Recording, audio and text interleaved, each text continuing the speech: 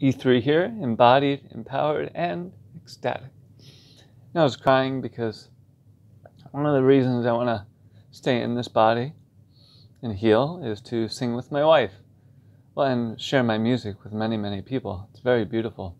Kind of like my art, but in a different form. So I can't do a lot of things right now. I can't play guitar. It's very painful to sing. I can't use the left side of my body. Left hand is nearly fully paralyzed, same for the left arm and the left leg. So I'm trying to keep faith that, well, either the body will heal and I'll stay in this form, or I'll stay in this form and, well, this form will dissolve.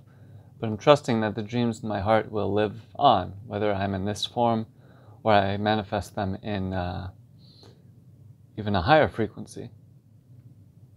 So I'm using everything as a practice, connecting with the vibration of my unique holy tri-state relationship right now, even though it's not manifested on the 3D.